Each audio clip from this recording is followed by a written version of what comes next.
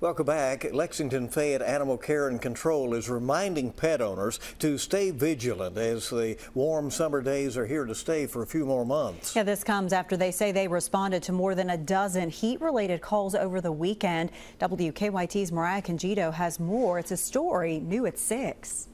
Animal Care and Control says of those calls, 2 of them were deadly, despite their owners being right there with their animal. The weekend's high temperatures kept Lexington-Fayette Animal Care and Control busy. They say they responded to roughly 18 heat-related calls. This is the temperature where dogs can die in a matter of minutes. Lieutenant Jai Hamilton says from Friday to Sunday, they had 7 calls about dogs left in hot cars, 9 in regard to animals believed to not have the appropriate amount of food, water, or shade, and 2 for dogs experiencing heat-related illness. One case, the owner was walking their dog down the sidewalk and the dog went into heat stroke. And in the second case, the owner had a proper setup, meaning shade and water available.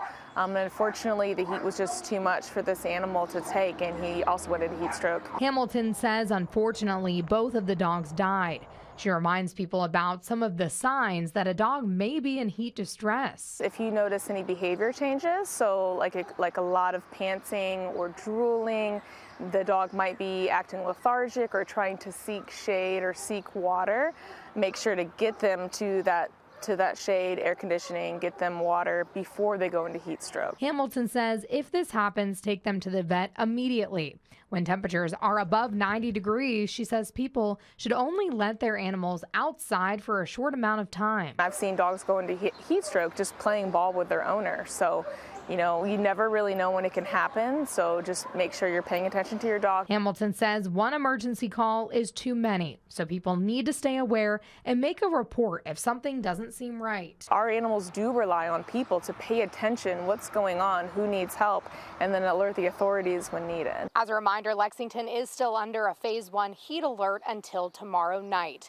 Lexington-Fayette Animal Care and Control says if you have any questions regarding your pet's safety throughout the summer months or at any time at all, go ahead and give them a call. In Lexington, Mariah Congito, WKYT.